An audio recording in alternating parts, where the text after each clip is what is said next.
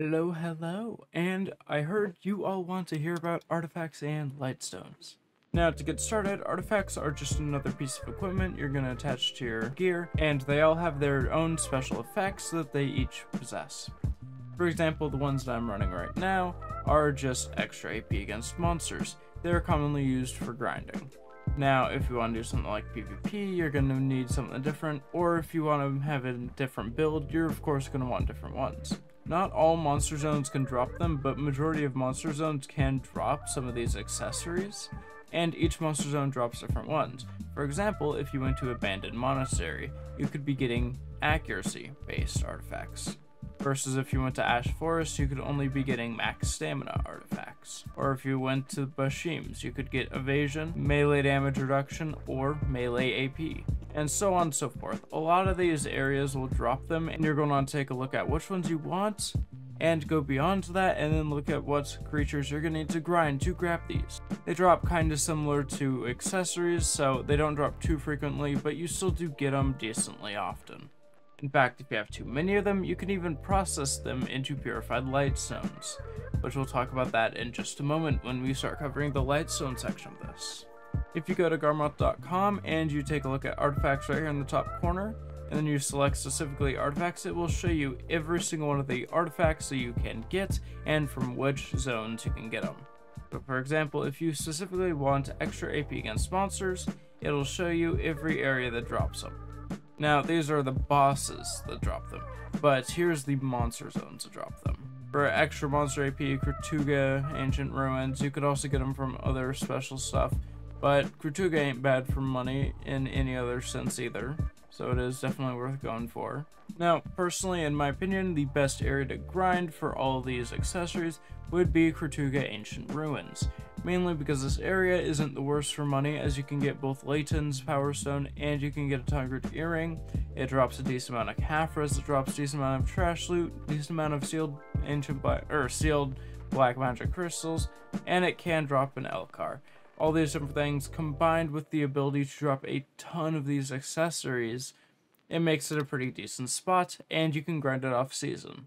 Now, if you're more advanced and you want some of the extra monster AP ones, or you want to do some of that, and you don't know where to grind because you want to make some money or EXP or profit off that, Jade Starlight is a decent one, not for EXP, but it is decent for money since it is a really good aggro spot, and there's also several daily quests that allow you to get about 70 Caphras about 1 hour a day. And it can drop the extra AP against monsters. In fact, this is how I got all mine. It took me about 3 hours to get 4 of these. It's not too difficult, and it can take longer, just depends on what drops you have. Now, that's enough about the artifacts. You can go take a look at all the things that you might want to do with them later. Personally, it's just up to opinion of what you want to grab. Primarily because there's a lot of good ones between magic AP, melee AP, range AP, accuracy based ones, extra AP against monsters, basically a whole bunch of different things that allow you to do all these different situations. For example, if you want to do PvP, you're of course not going to want an extra monster AP one, but if you're doing monster grinds, you may want an extra AP against monsters. So it's personal opinion. I would recommend just going through the list on garmoth.com, seeing what you want to do. Now it comes to lightstones. Lightstones are frequently dropped throughout the game, and some can be quite cheap. For example, if you want a Claws lightstone, which is used in one of the good sets, it is quite cheap, but there are some that are certainly expensive. For example, if you want a Shrek lightstone, that's going to cost you a lot, and you're going to be pre-ordered for a decent amount of time. Lightstones are something you add onto accessories. For example, right now, you can see to the left that I have several lightstones attached to this accessory. You can attach 2 per accessory, and in total, you get about 4 lightstones to make a complete set. Once you make a complete set, it adds the set bonus with the other bonuses that it has. So, for example, what I'm running right now is just 4 Lightstone of Wind Alert Combats, because it is just a extra XP accessory. What this does is it adds a 25% times 4, so 100% combat EXP, plus a set bonus of 300% to give you an extra 400% combat EXP. It's one of the best ones to have for grinding, and I definitely recommend it, because if you're grinding something like trees or lower Gyphons, and this is saying that you have enough base AP and all that stuff to do lower Gyphons without actual combat based ones, then it is good for EXP and leveling up. They also drop very commonly. In fact, I don't even know where I got this one. It just kind of appeared in my inventory. Now, there are a lot of sets, and it can be very overwhelming. In fact, I think there's well over 100 different sets that you can choose from, probably more than that. That is where this little picture comes in. I looked at this, I liked it quite a bit. There are some things I would definitely change with it, as it doesn't cover all the sets I would definitely talk about, but it definitely gives you a foundation of what you're going to be doing. For example, if you want to do some PvP and you want to go evasion, then here's a nice little set for that. Now, of course, you're going to switch it out for whatever accuracy you're doing.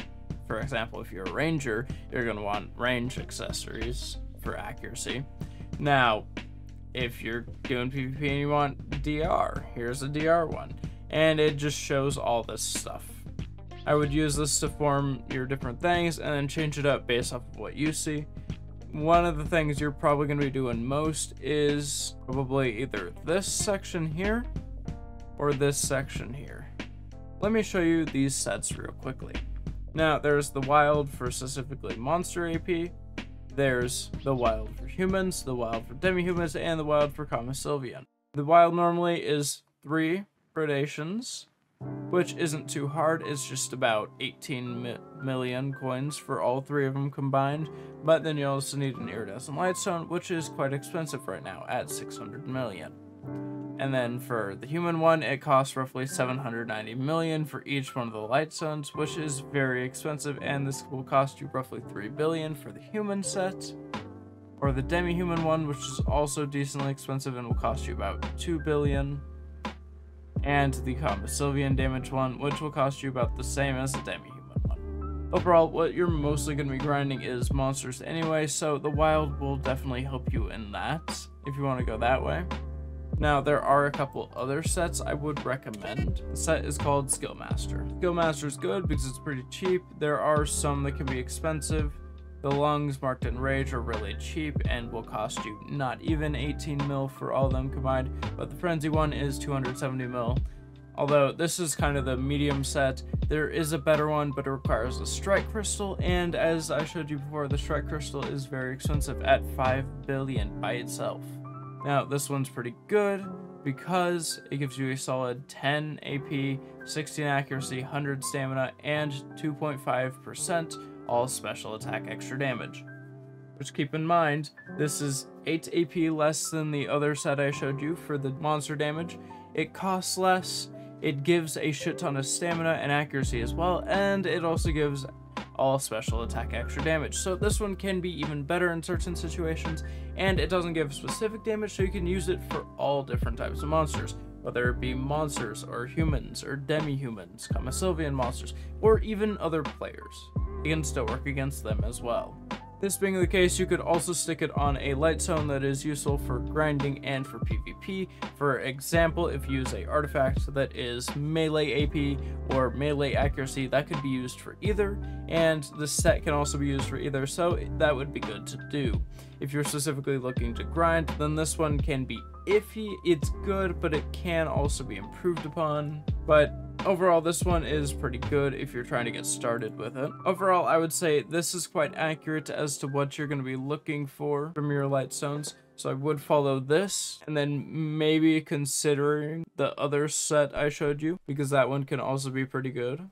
So we've talked about what sets you want to run and what artifacts you want to run, how to get artifacts, but we haven't really talked about how to get lightstones, have we? Well, to be honest, there's many ways to get lightstones. For example, by grinding, you can get imperfect lightstones, which by either spending 20 million or having Guru Alchemy and using the alchemy ingredients yourself, you can indeed make lightstones using imperfect lightstones and sell them, or use them for yourself, depending on which one you want to do. Now, when you do this, it instead of giving you a lightstone, it gives you a purified lightstone of fire. In this case, this is made with an imperfect lightstone of fire.